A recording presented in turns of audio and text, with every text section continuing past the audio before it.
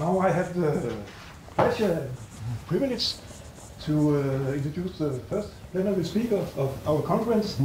It is Professor Paul Ernest from University of Exeter in the United Kingdom. Paul Ernest has a Master of Science in Mathematics, but also a PhD in philosophy of mathematics, but I know you've also been a teacher at Hampstead in London. You have been in this field for many years. I remember when I entered the field of mathematics education for 20 years ago. Time is running. One of the first books I read was a book with the title The Philosophy of Mathematics Education. And it was written by Paul Ernest. It is from 1991. It was, and it is, really a wonderful, a marvelous book. I think it could be a good idea to have a list of the classic books of math education. I think we were missing that. And I would say, Paul, your book on my list, and I think on several others lists, will be in the top of the list, together with the book by Hans Freudenthaler, The China Lectures. I think it's two of the books that show what mathematics education is about. I know you have several interests. I read on your website that you says, I've always loved exploring new ideas, and the last decade has taken me into semiotics, ethics, globalization, and other areas a little away from mathematics. I think this is really in the spirit of Maccas. So we really appreciate that you accepted our invitation to give a lecture here at the Maccas conference. So we look forward to your lecture, and I'll get the title called Mathematics, Beauty and Art. We look forward to the stage is yours. Thank you very much. Yes, I remember hearing about this series of this interest group from Bharat, and I thought, oh, I'm jealous. I want to be there, you know. And sadly, Bharat isn't here, but he's a very busy man, isn't he? But it's a joy to be here. And I was at that ICME here in Copenhagen in 2004 in another group, philosophy and mathematics education and stuff. But I've always loved Denmark, Copenhagen, and been here lots of times. And indeed, I have Scandinavian roots, partly. My mother was from Gothenburg, and so as a child, I often went to Gothenburg. Och jag stannade med min mormor i Sverige där. Så jag har lite skandinavisk i min blod. But när jag talar svenska, det är som en duktig pojk. It's like a good boy. I don't have the academic vocabulary, but I like to show off when I'm in a Well, I've always been interested in the links between mathematics and other things. Actually, I went to the University of Sussex as an undergraduate in southwest England, South England, and they had a policy, even in the 60s, that a maths art policy, that if you were doing, a science art policy. If you were doing sciences, you had to do one arts course, arts or humanities or something. And if you were doing arts or humanities, you had to do one science course. So they had that notion of interdisciplinarity, that we shouldn't be locked in these two ivory towers of the two cultures, you know, the arts and humanities and the sciences, including mathematics. But because I was doing mathematics, philosophy, logic, I didn't need to do that because I was already had a foot on each side of the divide. So these kinds of issues, well, they've come back. Beauty is something I've become interested in, well, related it to my work, shall we say, in the last 5 or 10 years. But it's, you know, it's a theme. But let me tell you my take on it and see what you think. And of course, there's lots of things you could say, and I've chosen one path, one personal path through this subject. So I start with the question that's often fundamental to me and to us, I suppose: what is mathematics? And I'm not going to answer that very completely. No one can answer that completely because there are so many answers. But I want to take a certain strand, an unusual strand perhaps, or tell me if it's more usual than I think it is.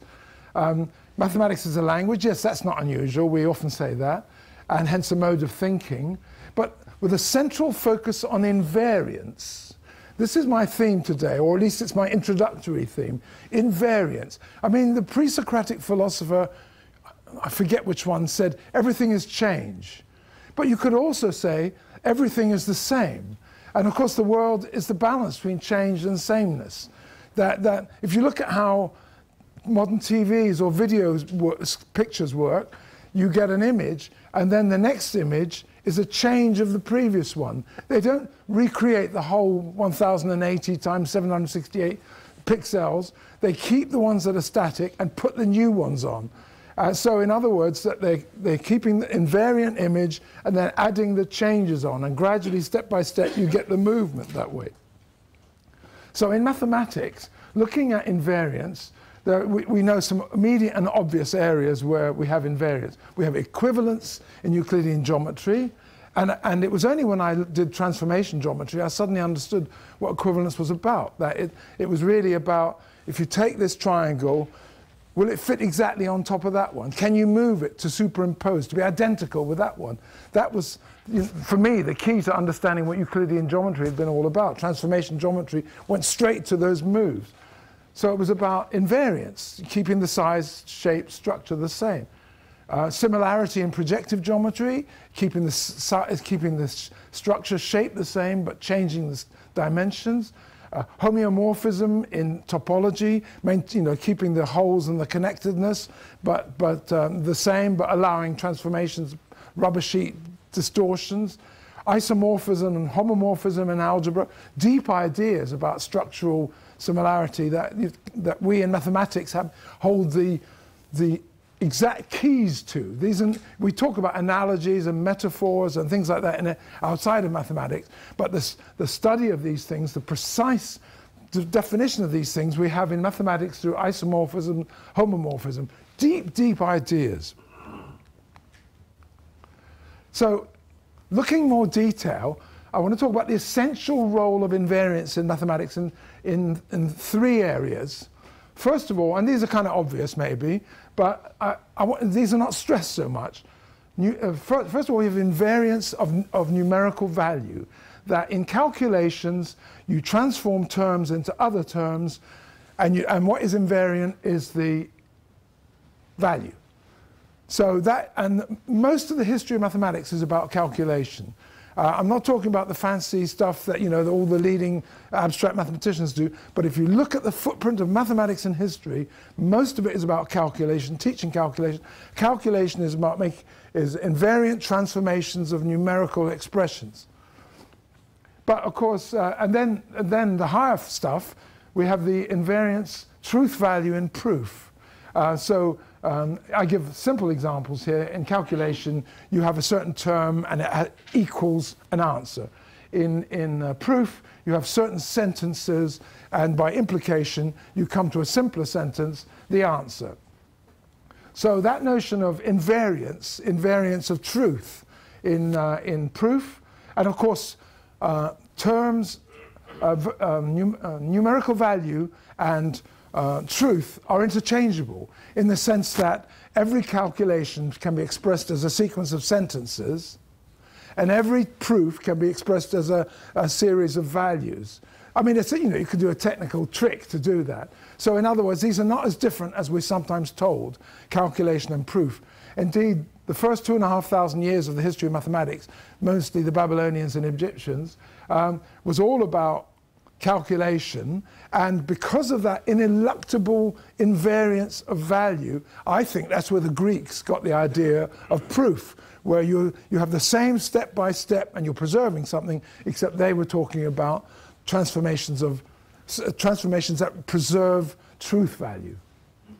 And thirdly, this is more complex, but this will appeal to a lot of you to recognize this. We have the preservation, the invariance of structure in modeling and problem solving. Here it's less immediately obvious because, for example, in a problem, either that a mathematician faces or an ordinary person faces or a child or a student faces, you have often in one mode, like for example a verbal problem, and then the transformation involves representing that with some kind of model, representation, etc., and manipulating that to get an answer for certain values. So I want to argue that we have the invariance of structure in modeling and problem solving from a real world problem to a mathematical model. And that notion, that sort of, you know, you have a situation, you take it up to an abstract model, and then you work with that, and then you bring it back to the world with the answer, is well known as a model of modeling. So that's a third area where we have invariance, structural invariance. So I think these are under-recognized as one of the key strands, one of the essential elements of the nature of mathematics. And going a bit beyond that now, invariance is also important in science. So I've talked about in mathematics identity, equality and calculation, preserving the value of terms, and of course we have several relationships. We have identity, but also less than, greater than, approximately equal to. Those are restricted forms of preservation and invariance. They're not, you know, you're loosening that which you require to be preserved. We have the implication, we have equivalence and implication and proof, as I just said, preserving a truth value. We have structure and problem solving and modeling, where we have isomorphism and homomorphism informally, between the situation and the mathematical representation, but also in physics. You know, it's not so surprising that invariance is central to physics. Newton's laws with the conservation of velocity and momentum. These are just some examples. The conservation of mass and energy, including Einstein's famous E equals mc squared, how you can interrelate mass and energy. Again, you're talking about the conservation of something. And there are many other areas where invariance and conservation are important in physics. Chemistry. The conservation of elements and molecules. Obviously, molecules change in some reaction. Elements are preserved in chemistry. Molecules, may be preserved or may change in chemical reactions. You're looking at same and different, again, invariance. Biology, the conservation of species and DNA. It's fundamentally, we have bits in our DNA that go back millions, I don't even know if it's billions of years, well, a long, long time anyway. And of course, we look at variations, but most of it is conservation. I mean, human beings haven't changed for, 100,000 years? That, fundamentally, Darwinian evolution no longer is going on, because you don't have situations where whole subgroups die out, not in the way that, the survival of the fit in history. These are just some examples. I could talk about geology, I could talk about other areas where invariance, conservation, but also the little bits of change are central. Well, that's mathematics and science. What about the arts? And I want to claim that invariance is a very central part of the arts as well. So invariance in the form of identity or repetition is a central feature of the arts, is my claim. So I'm saying that the mathematics with its preservation, and preservation involves repetition, because it's the same, but of course, even equivalence is the same but different. So identity or repetition is a central feature of the arts. Here's some examples. Invariance is a key feature of music, dance, poetry, literature, visual art. I will demonstrate some of these, by which I include drawing, painting, and sculpture. I could have included photography, architecture. You can add other things, I think. That's as far as I've thought. Even fiction, the human character, and we talk about human identity. In good fiction, maybe any fiction, that character is preserved through the story, through the narrative. Now, of course, in a Bildungsroman or in some kind of character development or something, you have gradual changes, the organic changes that we know about and experience in human life, which is a deep issue. But you've got preservation, invariance, and change. Again, that same theme. How those changes take place, that's the source of wonderful stories, be it Goethe or Shakespeare's Hamlet, or whoever. The identity, the changes, the shifts, the growth. That's really the human story. But I'm stressing the preservation, the invariance, acknowledging that there is bit-by-bit change. In most literature, so the central character in literature, you have human characters which are preserved with some changes. but also the structure of literature, literary forms, the structure of narratives. Here I give one example in the picture, the hero's journey.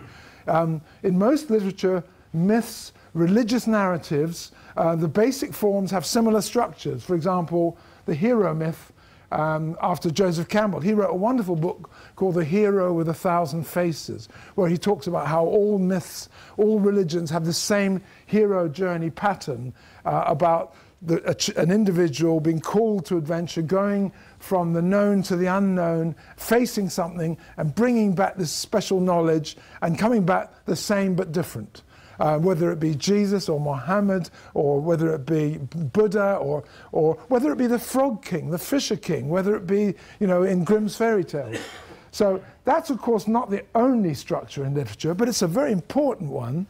And, of course, there are whole schools of formalism and, you know, like prop and various others, Roman Jakobson, and of course in anthropology, Levi Strauss, looking at these structures within literature and tales and the preservation, the similar, you know, across these domains of literature.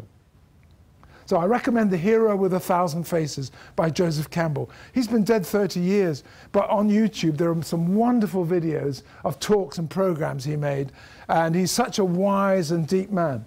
He started off as a student of James Joyce's Finnegan's Wake, his first publication, and then went on to become professor of comparative religion. But he also himself grew into a sage, a very wise, wonderful man.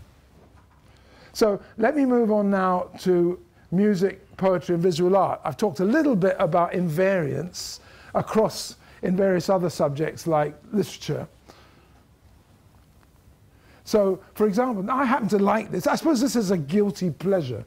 This, now I hope I can get this to work. Oh yeah, I use.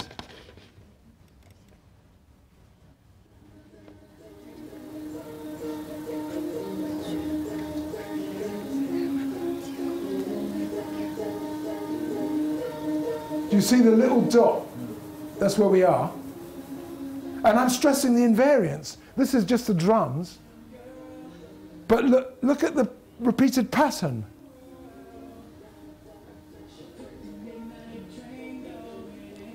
How do I turn the volume up? Oh, can you turn the volume up?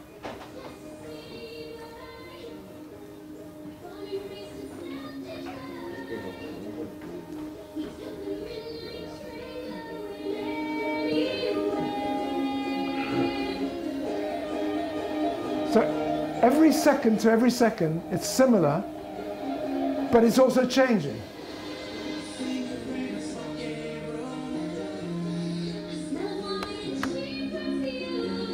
Okay, it was just an illustration of looking at music in terms of continuity and change is really interesting, I think. And likewise with Bach, just to get more serious.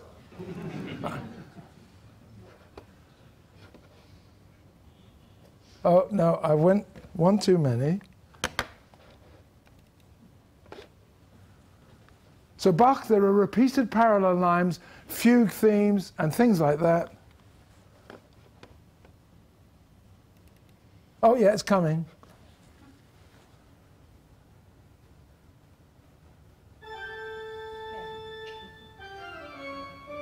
You see the two parallel lines? That's harmonics.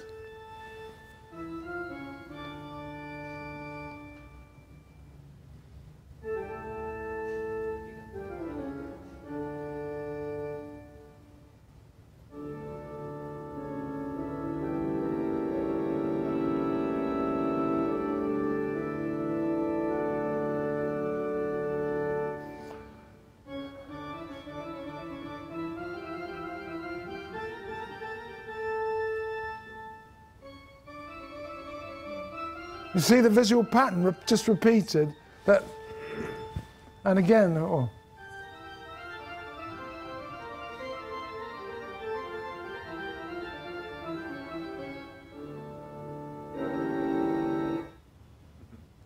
So again, we see the notion of parallel lines, the same but different. And of course, the fugue form is a formal way where you have a theme, and then you repeat the theme, and you repeat it, and then you have variation, the same but different. And to us, well, I guess the most basic human sounds are the rhythm of the drum, you know, the repeat, and actually it has a bodily impact on us. But these are more sophisticated ways of having that invariance, that repetition, and yet difference. So we see, I guess it probably particularly appeals to mathematicians to see this pictorial representation of the Bach music. For me, it was like something extra, you know what I mean? I love Bach. On an aside, sometimes they question whether that toccata and fugue is written by Bach. I don't know, you know, I take it as Bach. But anyway, I love almost all of Bach. But the point is that visually you can see, and I chose one segment from that, where you can see these, this shape, this shape, this shape. These are all repeats, and this. You've got the same, you know, the same themes, the same structures recurring, invariance, repetition. Oh yeah, poetry. Jonas Hallgrimsson, do you know him? I just found this online, and it showed the meter, and I like the meter because, oh no, I'm not so good with this. You see, that represents a certain kind of meter, then there it is again, and there it is again, there. So you've got a repetition of this way of declaiming coming through this, but also you've got the rhyme. You've got lake with rake, if I say it right, rhyme one. You've got, is it pailu, and sailu? Whatever it is, I think they're the same because, you know, and at the front you've got the scaldio and ska something, leaked and lius, so you've got similar kinds of, I mean, if I'm mispronouncing it, at least I'm mispronouncing it twice. And so I'm maintaining the invariance. And there are lots of other things you could see within there. And that's part of the structure of, you know, yes, there's free verse, but in verse with a set meter, with rhyme and all that, you've got this preservation of structure, the same but different.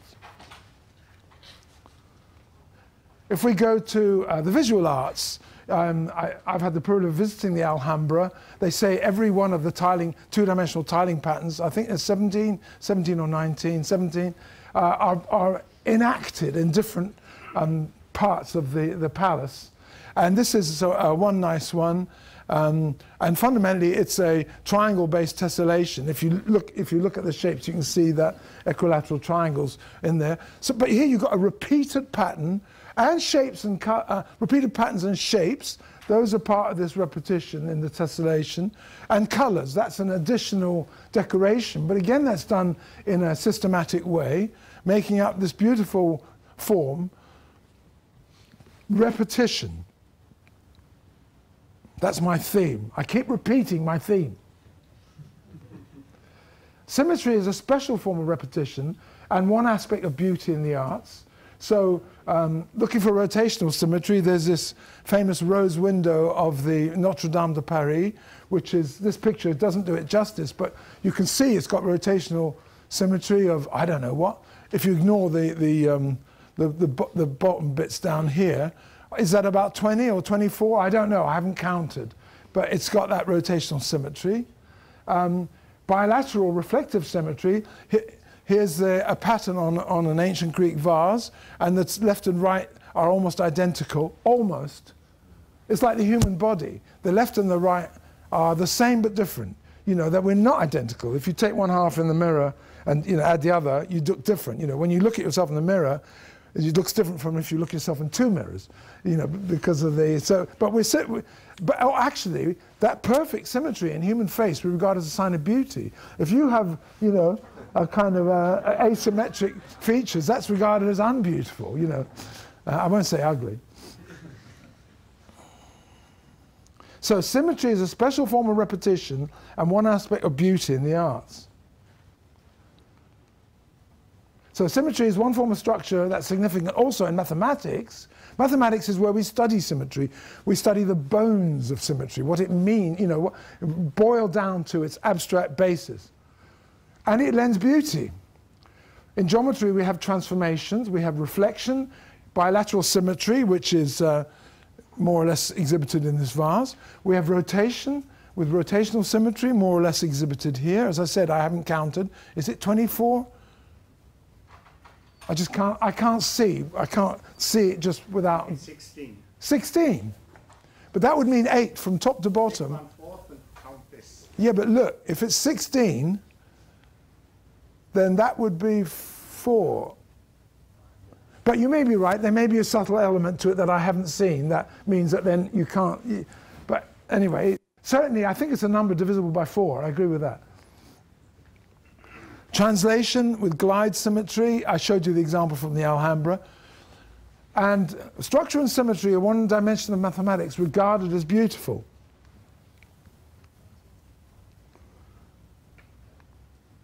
Maths can be decorative. In this cartoon, we did the whole room over with fractals. Oh. But I say this can be trivial. I mean, it is a bit trivial, isn't it? Although I suppose it's mathematical decoration. Doesn't look so good in the cartoon, I have to say.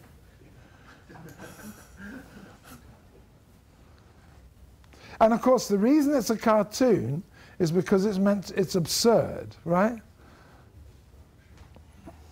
I love cartoons. I often use them in my lectures and my work with students because somehow cartoons always look at the edge of something, you know, something that's taken for granted and something that challenges it. The humor is about this juxtaposition, this actually the breaking of pattern, you know. Humor may be the opposite of what I'm... Well, I don't know. I haven't explored that line, but it's interesting to look at it from the perspective of invariance. So I've mentioned the words beauty and mathematics together. Beauty and mathematics? Well, I'm going to claim mathematics is beautiful, that much of mathematics is beautiful, that we can use the word beautiful about mathematics, and I'm not the first to do so. Can mathematics itself be beautiful? Oh yeah, we can describe the beauty of art with mathematics, and what about mathematics itself? And here's a quote from Hardy, and interestingly enough, this is the Mathematician's Apology is one of the sources that's being talked about in another paper here, yours. And he says, the mathematician's patterns, like the painters or the poets, must be beautiful. The ideas, like the colors or the words, must fit together in a harmonious way. Beauty is the first test. There is no permanent place in the world for ugly mathematics, which is a lovely, strong statement, isn't it? And by the way, notice the word pattern. Patterns must be beautiful. Or he doesn't say the patterns are beautiful, but the patterns should be beautiful. And also ugly mathematics. Well, I'll come back to that. So he says beauty is central to mathematics. He's a pure mathematician, but very strongly pusher of the purist, of purism, the purist ideology. If you saw that, did you see that film, The Man Who Knew Infinity, recently, with about Ramanujan and Hardy in Cambridge, which was a very poignant film. But it was quite interesting to see how, you know, in a mainstream Hollywood, was it Hollywood? Anyway, movie, see Hardy portrayed as an interesting but flawed character and coming across this wonderful source of mathematical intuition, Ramanujan, both geniuses. Beauty in mathematics. Bertrand Russell said, mathematics rightly viewed possesses not only truth, but supreme beauty. A beauty cold and austere, like that of sculpture, without any appeal to a part of our weaker nature. So again, there's this value judgment, isn't there? I mean, that's a side issue about the weaker nature, or ugly, or in the previous quote. And I suppose by the weaker nature, he means the passions, it's the mind rather than the body, I think. This is the old, and so there's a trace of, even though he's an atheist, trace of religion in this mind, body, the pure spirit, the corrupted body in that. But never mind all that. He certainly finds beauty in mathematics. Although there is a sense, I will echo that, because the beauty of mathematics is not something appreciated directly through our sense organs, except when we have a, well, in general, the deeper beauty is something, you know, with paintings, music, or landscapes, it impacts on you directly. The beauty in mathematics involves the cognitive discernment of features such as structure. Well, maybe I shouldn't assert that as a truth, but put that as a conjecture that you could challenge. But in a sense, the beauty of mathematics is something more of the mind than of the body, perhaps, although for many mathematicians, it would infuse their whole body, I suppose, someone like Hardy or Russell, perhaps. And I think when you hear someone like Andrew Wiles and people talking about the moment they made their breakthrough, their great insight, it sounds almost orgasmic. It sounds like enlightenment, you know, that kind of wonderful, which is fuses the mind and the body with this wonderful awareness. Beauty is widely remarked as an attribute of mathematics, and it is a part of mathematicians' judgments and activities in appreciating, formulating, and creating mathematics. Whether you think mathematics is discovered or invented, this is true, that beauty is a part of making judgments. And mathematical beauty can apply to almost all parts of mathematics. It's mathematical concepts, methods. You know, I think people would have taught Cantor's diagonal method as beautiful.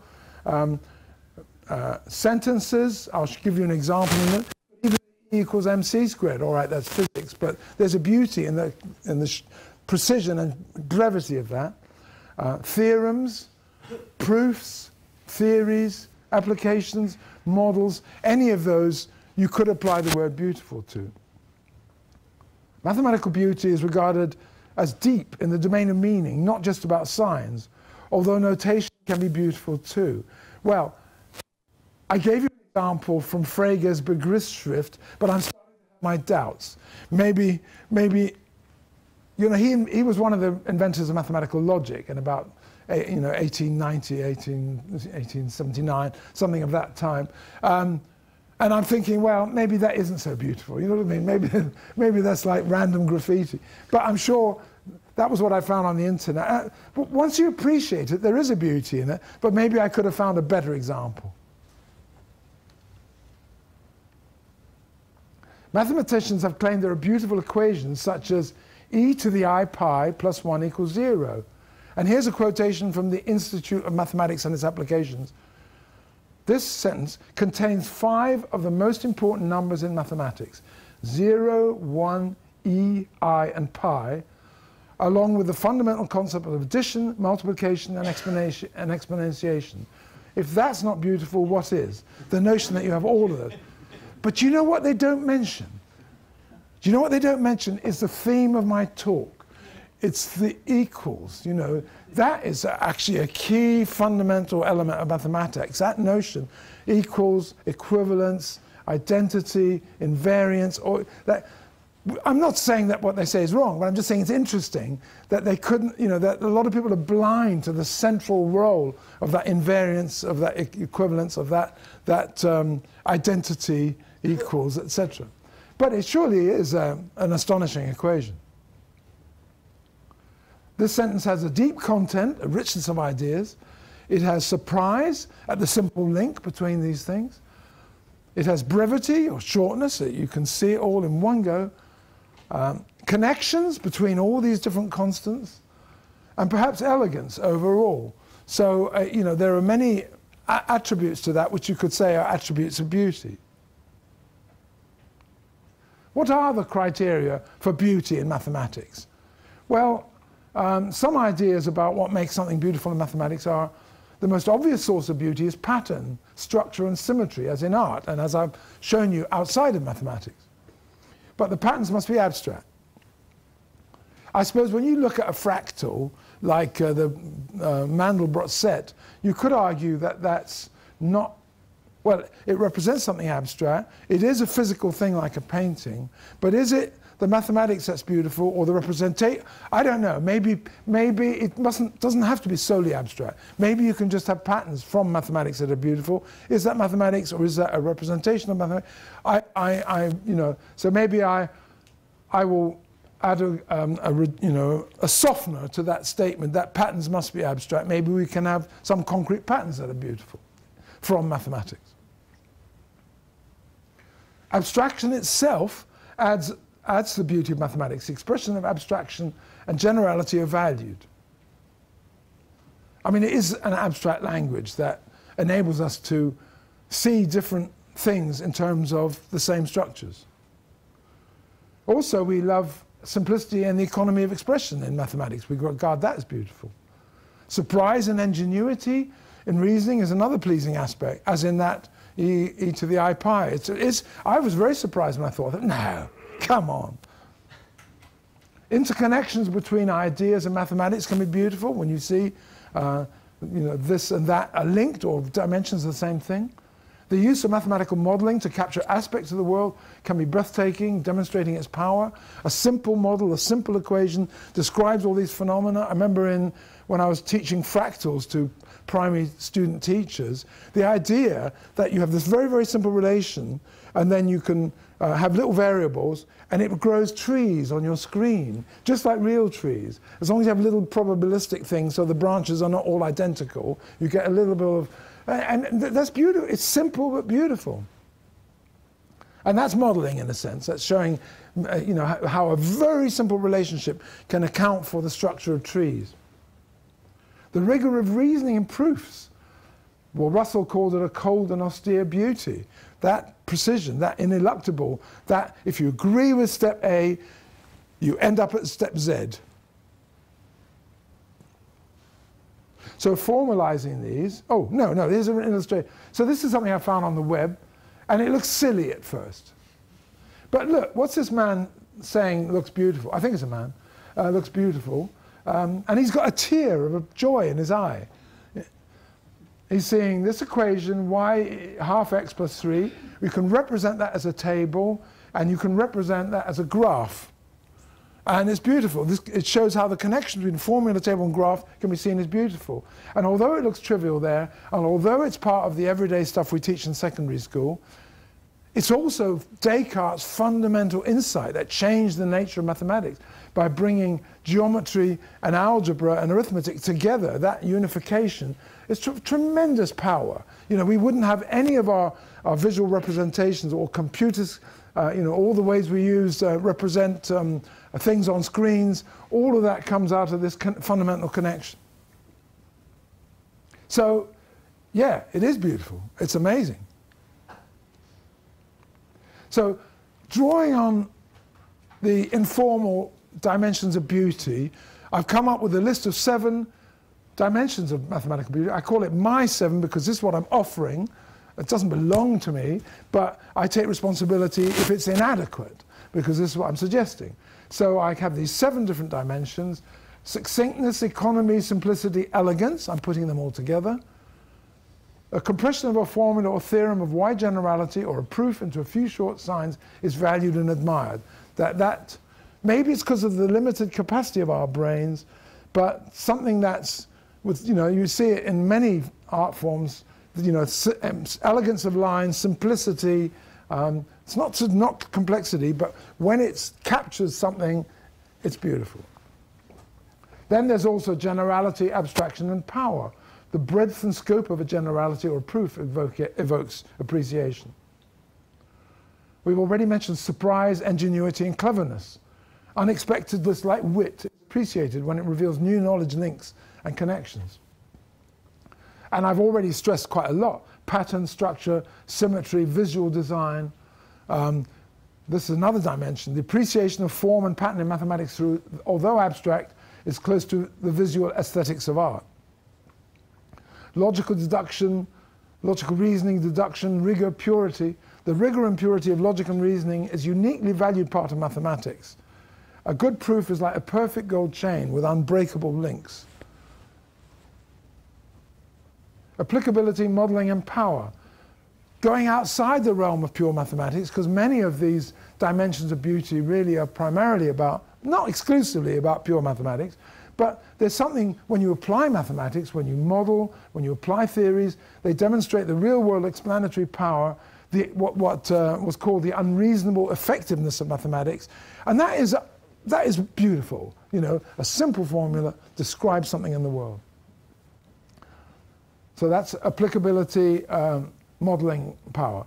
And then finally, interconnectedness, links, unification. When you have connections between different concepts and theories in mathematics. It's intellectually exciting and attractive. It shows how deep the ideas are, that you set off in one direction, you set off in another direction, and then you find the same structure, you know, that the unification of theories. That is a beautiful thing. I use the word elegance under brevity. Elegance is sometimes given a dimension of as a dimension of mathematical beauty on its own. I think it's reducible to other simpler descriptors in this, such as economy, maybe generality and power. And there's a book on beauty in mathematics by Montano. Elegance is sometimes defined as being the quality of being pleasingly simple yet effective. So I'm justifying why I put elegance in my first category. It's included above with economy and its synonyms, as this seems to be its primary meaning. I don't mind if someone disagrees and wants that to stand on its own. So how do these criteria compare? Well, the nearest thing is Hardy. Again, the book that we're going to hear about from Oplæg proposed 6 features of a beautiful mathematical proof. It needs to be general. The idea is used in proofs of different kinds, and this relates to the second of my things above, generality. Serious, connected to other mathematical ideas. I have a little bit of difficulty with calling it serious because, you know, when you say something serious, it's like saying something's trivial or profound or serious. Can you make explicit what the criteria are for saying that something is serious, or does that require the judgment of an elite? I'm not against elites who are formed by specific knowledge and experience, but surely such criteria, such judgments, could be justified, could be made explicit. Anyway, he says serious. Connected to other mathematical ideas. I like the connected part. Interconnectedness, my 7th criterion. Deep. This is another problematic issue, but if deep strata of mathematical ideas, if that includes connectedness and generality, I can understand it. Maybe there's something there that could be added. Unexpected. The argument takes a surprising form. Corresponding to my surprise, dimension 3. Inevitability. There's no escape from the conclusion. This corresponds to 5. Logicality and rigor. I mean, it's got a little bit more than that, because it's not just, it's a good proof somehow. But any working proof should be, no, I won't go there.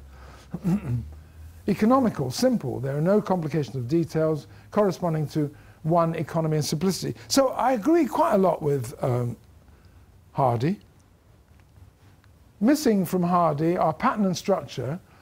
Although pattern and structure, my dimension sees the most obvious and foremost dimension of mathematical beauty, it's not as immediately applicable to mathematical proofs as it is to results, theories, etc. Because the logic of proof has a structure, but that's a necessary part, so you might not see that as beauty, although Russell saw that as beautiful. Anyway, Hardy cites pattern in that first quote. I stressed to you pattern as part of beauty. So, you know, he may not stress it here in his 6 criteria, but he has stressed it elsewhere, that he likes pattern. And pattern and structure, for me, are very important. And empirical applicability, I added that to as one of my criteria.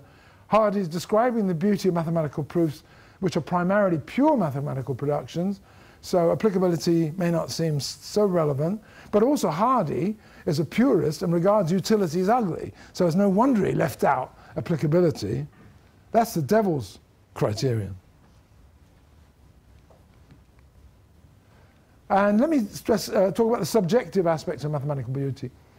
Aesthetic appreciation irrational, by which I mean it can't be reduced to the rational. Appreciation of beauty depends on human responses and feelings. We can analyze it, but you can't explain to someone why something is beautiful. You can't prove that something is beautiful. They have to feel it. So beauty, you can train someone to see more beauty, but you can't. I couldn't give you a theorem saying A is beautiful, therefore A is beautiful, and you start off thinking A is ugly, and at the end, actually I'm thinking maybe I could. But, you know, maybe that's just dreams of Superman. So it's irrational. You know, it depends on human responses and feelings, giving rise to preferences and actions. Of course, appreciation need not be purely subjective and idiosyncratic, for what is regarded as beautiful is shared within and possibly across cultures. However, there are major differences in judgments of beauty between pure mathematicians, applied, statisticians, computer scientists. Within their fields, they have different criteria of beauty. And research by Inglis and Aberdeen, which was presented at one of the mathematical cultures conferences, found and if you're interested in that, look online, Mathematical Cultures. There's a series of conferences going on, relation between philosophy, mathematics, and culture. A very interesting series. I went to a few of those. And he found widespread differences in the aesthetic appeal of proofs among a large sample of mathematicians, confirming there is significant diversity in mathematicians' opinions of beauty. It cannot be denied there's a strong subjective element in mathematicians' judgments of mathematical beauty, even if there are many shared features. Well, you know what?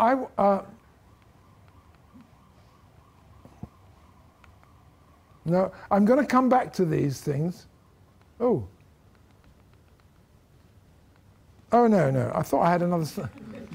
I've just given you a quick preview, haven't I? Huh. Okay. Well, what I thought I was looking for a slide where I asked the audience, do you think the 7 criteria that I gave you, do you think that these are, do you think they're complete? Do you think they cover all dimensions of mathematical beauty? Can you think of something that's missing? And do you think they're independent? Do you think that some of them overlap? So I want you to talk to your neighbor for 2 minutes about the completeness and independence of these dimensions for mathematical beauty.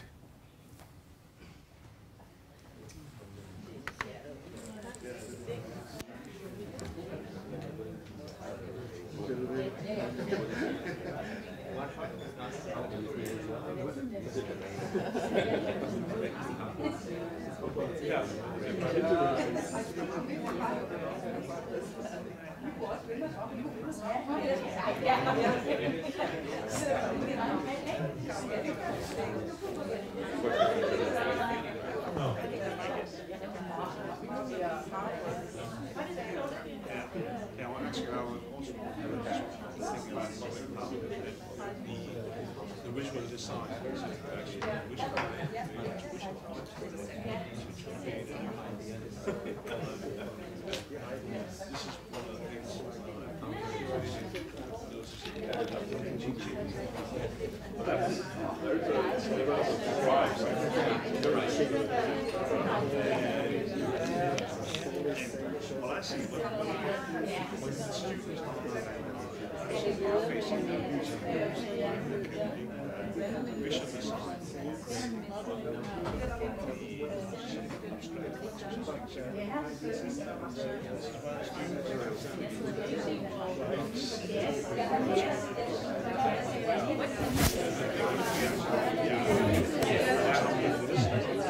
No, it's okay. Oh, that's gorgeous.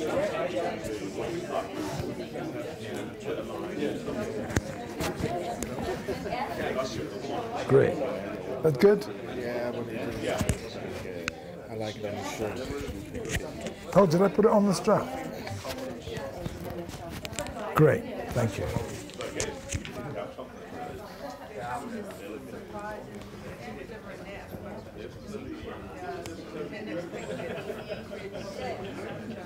Okay. In 10 seconds, I'll ask you to stop. Thank you. I can't get all your conclusions. There isn't time, or they'll be interesting to hear in the breaks. But does anyone have anything strong they want to say about anything missing? Because I'd be really excited to say, oh, yes, you didn't think of... Because I didn't think of it either. Okay, so, yes. Maybe we can say something. Good. Yeah, we were talking about that we really like you got this, that beauty is not something general, it's subject. Like it's something, I find something beautiful, or maybe you find something else beautiful. Okay. And we are missing the word intuition. Intuition? Yeah, could that be somehow, it's a little bit in the surprise, cleverness thing, but when people are playing together music, it's not always patterns, but it's also like something interacting together and using their. I'm just trying to relate that to beauty. I think I can't do it right now. I think that's something I need to think about. Yeah. I think that's an interesting idea. And of course, that made me think, what about the interaction between people as well? Yeah. These are all very, but does that, I'm not sure if that will feature for me, but it's something that isn't there. So it might be a source of more. Intuition, intersubjectivity, you know, I think that's interesting. Thank you. Okay, well, I saw you were starting to fall asleep, so I always have these exercises. I learned this from teaching students. You have to get them to do something. You know, I'm sorry it was only 2 minutes in an hour. But it's a genuine question, though. All right, an example. You know the story about Gauss and how he was asked by his teacher to add 1 and 2 and 3 and 4 up to 100, and the teacher thought, well, that's them busy for an hour. And then he says, you know, 30 seconds later, I have the answer, 5,050. And, well, you know, when I was at school, the teacher would smack his head. But luckily, we live in more civilized times now. So the teacher was surprised. You can see it's a nice little picture of the pairing logic he used. And there he is, he's a young man, well, youngish, because a lot of the pictures you see of him, he's quite old. You know, there's a famous portrait that you often see. But the story is widely told to stress the teacher's surprise at Gauss's surprise, at his ingenuity and cleverness, dimension 3, in discovering short and elegant, dimension 1, brevity, solution despite his youth. And so let me use this as an example in a more abstract way, that method. The following is an elementary example exhibiting mathematical beauty, I claim, drawing on the proof that the sum of 1 to n is n times n plus 1 over 2. And as is well known in this proof, and the surprising step, is that you say, look, I want to add these up all the way to n. And so what I do is I write them all down, and then I put them in reverse, and I add them all up, and the beauty is that the totals are the same all the way along, and that there are n of them, so I've got n times n plus 1 over 2. Fantastic. So that is a beautiful and elegant step. Of course, it's not a rigorous proof, and a rigorous proof involves mathematical induction, but in induction, you don't quite see how it works in the way, you know, the proof of this. Whereas here, you see that beautiful pattern of how the increases up and the increases down can be matched to make a beautiful picture. And talking of a picture, this is a small relief sketch by the artist Paul Ernest illustrating this proof. So, and by the way, Paul Ernest is my father. He died, what, 23 years ago, and he was a very mathematically inspired artist. But I'm not just doing this to bring out my family connection, but it genuinely, I think, illustrates this. He never exhibited this. This was a sketch which he didn't think was worthy of putting in any exhibition, but I have it on my wall in my study, and I just think it's a beautiful, simple, sketch idea. So you see, these are meant to be the first 3 terms. These are the last 3 terms, and so you've got, this is n, and then 1, n plus 1. This is n minus 1 and 2. This is n minus 3. You see, sorry, n minus 2 and 3. And then dot, dot, dot. And then we've got, here we've got n minus 2 and 3, n minus 1 and 2, n and 1. So it's the same pattern. And simplifying it, this is me just simplifying the pattern. You can see what I just showed you, how on the left and right, this is a visual representation of, and I think that makes a nice pattern too. His one has got more complexity and more elegance in an artistic sense. This, I think, makes a nice pattern. And I've even used that pattern on the cover of a book I did, without the numbers. And the beauty of that proof step in the diagram, we've got a beautiful symmetry between the first three and the last three terms, an order 2 rotation. We've got near reflective symmetry about horizontal and vertical axes, but in complementary colors to distinguish them. That's an additional non-mathematical feature for artistic aesthetic reasons. And the figure brings out pleasing structural features of the proof. There's the ingenuity and cleverness of the proof, as we saw in Gauss's story, and also there's the beauty, not of the picture now, of the proof, the formula, is the generality and power, because it goes for any well, we call them sometimes in school triangle numbers. It tells you the value of a triangle number for any n, which a triangle number is made. Is that right? I think, yeah, 1, 2, 3, 4. It makes a triangle when you draw it like that. This was the simplified version.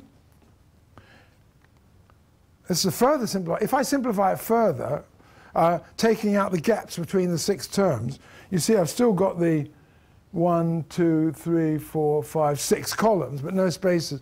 Now it doesn't work so well as an illustration of a mathematical proof, because the cross-column features hide the within-column features.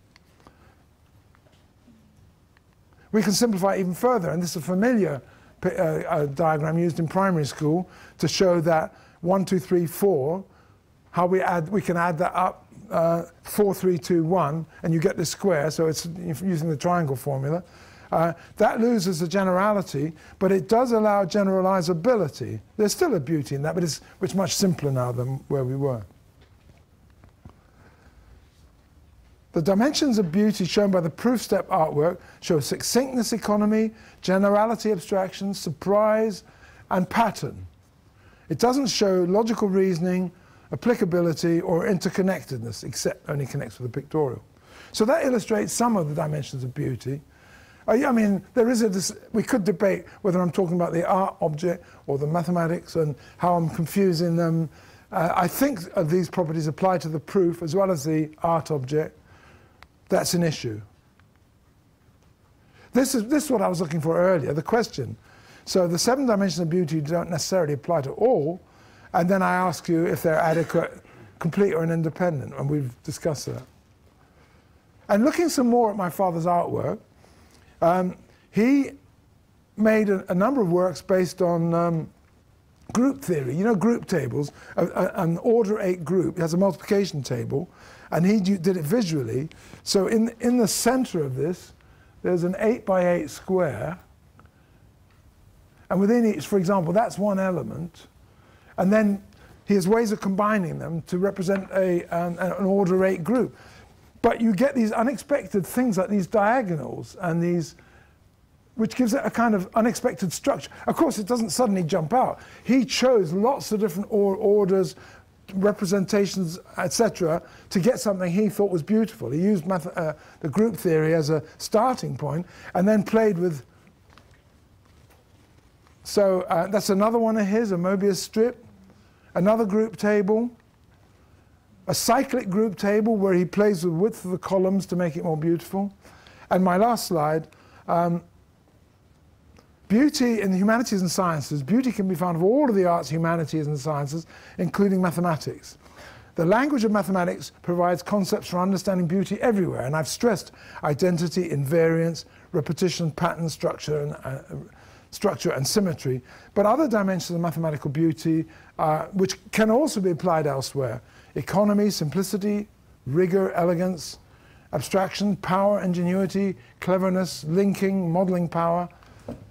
However, mathematical beauty retains a unique character of its own, but it's fascinating, I think, to look at beauty and how some of the criteria stretch over the whole of human knowledge across maths, arts, sciences, as well as within mathematics. Thank you.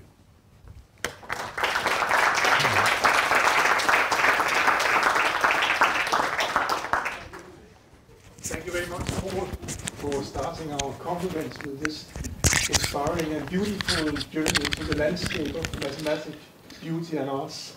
I think you put us right on the track. So actually we should have time for a comments or questions, but we have to move to building C. But I think this is a very small group, so I think questions and comments and all that will be part of the social activities here at the conference. So I'm sure that you will get some questions and comments. So once again, Paul, thank you very much for this inspiring lecture. Thank you.